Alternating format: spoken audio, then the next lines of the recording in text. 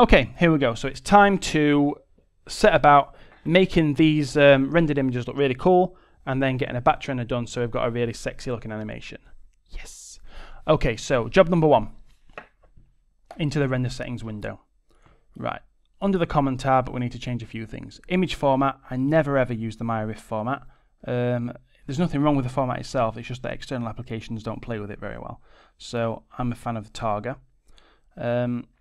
I also need to make sure my frame and animation extension is set to. Now, if you're using my file for this, by default it's wrong. I don't know why, but it's not the one you want. You want name.number.extension, and that means that you can import it into external applications and it'll work really well. Okay. Start and end frame can be whatever you want. I would always recommend just doing a test render of 10 frames first, but when you're happy with it, you can render the lot. So I'm going to do 720. And the first camera I'm going to render is I'll do camera 1, which is that one that was static. And then for my preset, I'm going to render it out at a resolution of HD 720. You can go higher if you're feeling courageous and adventurous, and you've got plenty of time, but this is going to take quite a while to render and I want to get it finished. So 720 is fine for me. Okay, into my software quality, we're going to go for at least production quality. Turn ray tracing on. Now I've not got any lights that are casting shadows. I don't really need them for this. But if you have, then shadows will look nicer. You could add a second light to represent the sun or something like that. But it's more things like your reflections on the glass will work when you've got your ray tracing on. The other thing that you need to look at, now for me I know that it's turned on by default, but it might not be for you. Make sure you've got a tick in the box for motion blur. The main reason that you want motion blur in this project is your propeller. Otherwise, you'll be able to see that they just stay sort of really kind of in focus, which we don't want. We want it to look like they're moving really quickly. So turn the motion blur on, put a 3D blur on, and then leave the rest of the settings. They should be fine for what we're doing. Okay, and you can leave everything else alone.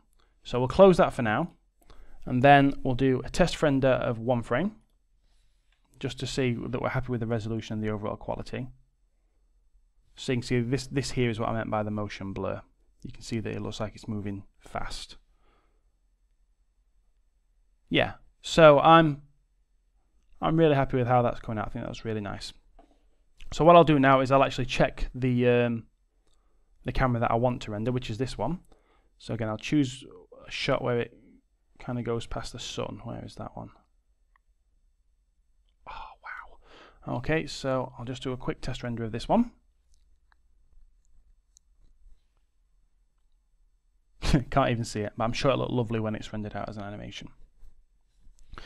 Okay, so what we can do now is actually let this batch render.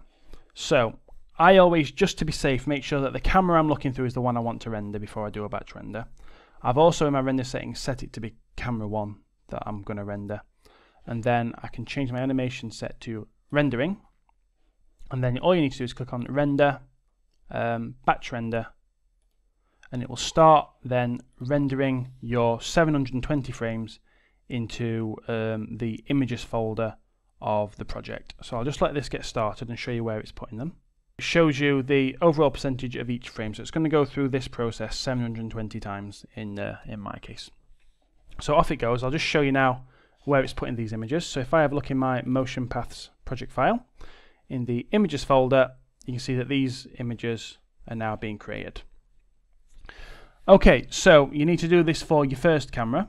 You then need to go through the process again for the second camera, and it'll put those probably in a separate folder, probably, or you might just need to put these in a folder first just to keep them safe.